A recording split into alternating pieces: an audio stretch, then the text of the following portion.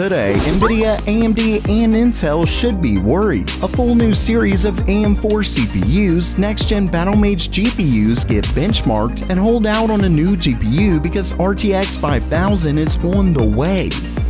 Welcome everyone to Gamer Melt.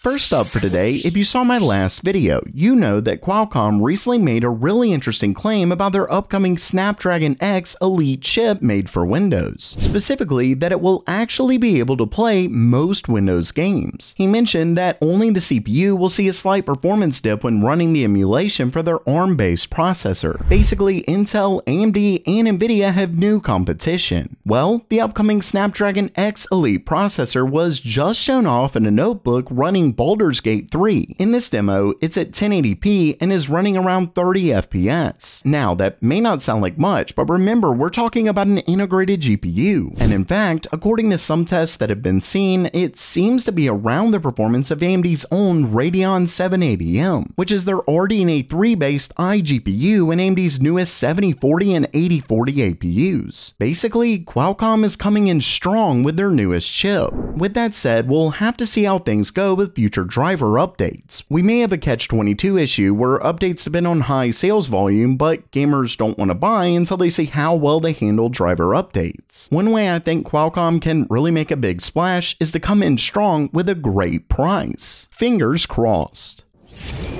Next up for today, you're not going to believe this. AMD recently announced an entire new series of CPUs for their AM4 platform. That's right, AMD still isn't done with their AM4 boards, making it one of the longest lasting sockets I've seen in a very long time. Remember that AMD already launched 4 new processors along their 8000G APUs. Well, if you saw my recent video on their 8000F series release, to which if you didn't, make sure you're subscribed to the channel so you can be the first to learn about all the best PC hardware news. Either way, that announcement was made in China just a few days ago. But something I didn't notice at the time is that they also announced the 5000 XT series of CPUs as well. Unfortunately, we don't have too much information on these, but they did release a 3000 XT series, which were essentially a refresh with 1 to 200 MHz higher clocks. So now it's looking like they're doing it again for Zen 3 processors. We currently don't have information on which CPUs will be released, plus given the fact that these were announced in China, there's no guarantee that they're coming to other countries. But don't lose hope because it could just be announced there first. All in all, AMD has more than kept their promise to continue support for the AM4 platform. And if they do the same with AM5, it could really prove to gamers that AMD is the way to go if you want a system that you can upgrade for years to come. And next up, Intel's Arc Alchemist GPUs were released a couple years ago, and while they weren't among the most powerful GPUs out there, Intel seems to have put quite a bit of work into driver updates since the release. Well, it's about time for their next generation Battlemage architecture, and with that, 2 new GPUs were recently benchmarked.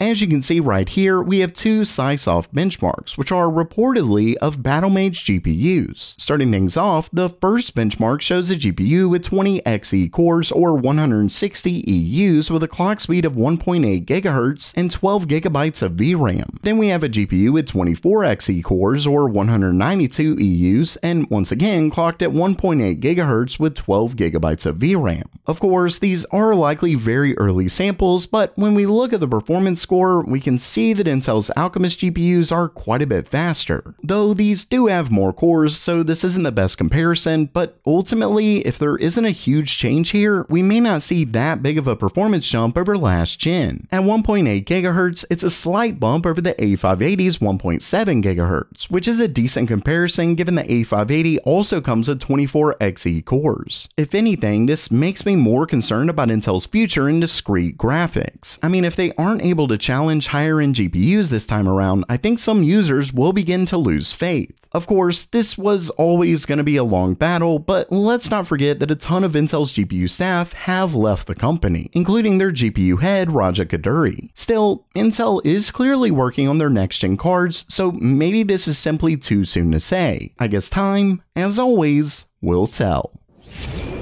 And lastly for today, you may want to wait before buying an Nvidia GPU, because their next gen 5000 series is already on the way. This story originally comes from Quasar Zone and later reported by WCCF Tech. And according to South Korean insiders, Nvidia has informed their partners that they would begin drastically lowering shipments of their RTX 40 cards so they can start to prepare for the launch of their RTX 5000 series. Meaning if this is right, Nvidia is about to start lowering production of their current generation of GPUs, because they obviously don't want to have a ton of stock left when their next generation Blackwell is released, or they'd obviously have an overstock issue and need to significantly lower prices. According to this, Nvidia is planning to release their next gen cards in the second half of this year, meaning they could release next gen even sooner than we thought. Of course, you may be a little surprised given Nvidia just released their Super variants, but according to this, the Super cards haven't been selling all that well, which might explain why Nvidia could be rushing to get these out even sooner. Either way, it's looking like they're not too far off, so make sure you stick to GamerMeld to find out more about their next gen GPUs.